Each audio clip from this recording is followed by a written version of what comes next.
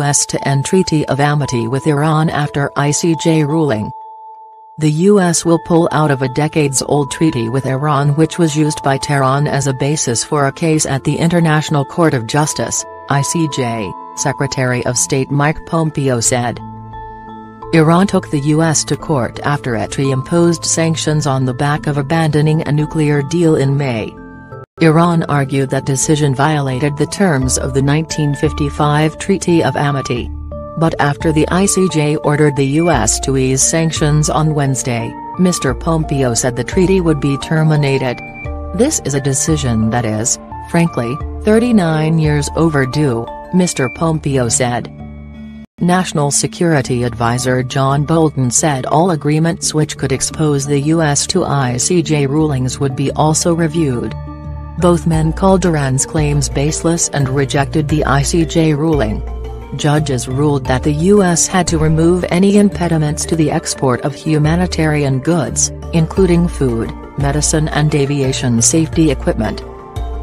It did though reject Iran's call for the ICJ to order the reinstated U.S. sanctions to be terminated without delay. The rulings of the ICJ are binding but the court has no power to enforce them. It is the main judicial organ of the UN and settles legal disputes between member states. But both nations have in the past ignored the court's rulings. Withdrawal into isolationism. Analysis by Barbara Pletusher, BBC News, Washington. Terminating a decades-old friendship treaty with Iran is largely a symbolic gesture. And rejecting an ICJ ruling is not unprecedented.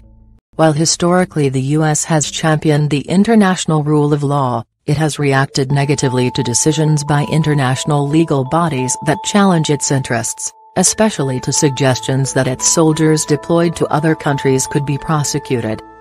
It has an uneasy relationship with the International Court of Justice and never joined the International Criminal Court.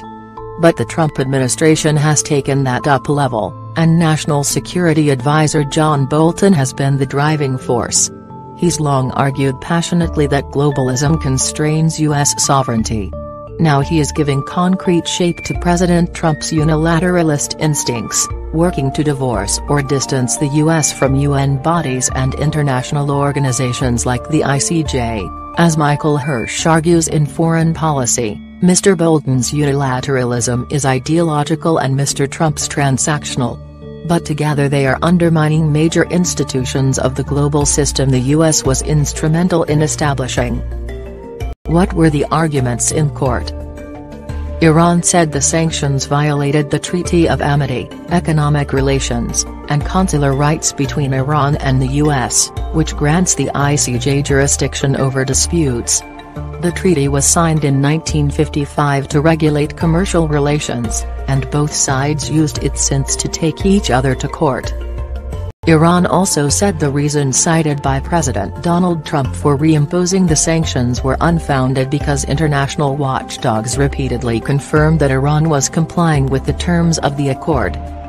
U.S. lawyers argued that the ICJ should not have jurisdiction and that Iran's assertions fell outside the bounds of the treaty. Why did the U.S. abandon the nuclear deal? The 2015 accord saw the Islamic Republic limit its controversial nuclear activities in return for relief from international sanctions. But Mr. Trump said it had failed to achieve the fundamental objective of blocking all paths to an Iranian nuclear bomb and did not deal with Tehran's malign activities, including its ballistic missile program and its support for terrorism. In an attempt to compel Iran to agree to a new accord, the president reinstated sanctions that targeted the Iranian government's purchase of U.S. dollars, Iran's trade in gold and other precious metals, and its automotive sector. In November, a second batch of potentially more damaging sanctions will be reimposed on Iran's oil and shipping sectors as well as its central bank. The other parties to the deal, the UK, France, Germany, China and Russia, have pledged to abide by their commitments. But many firms have pulled out of Iran.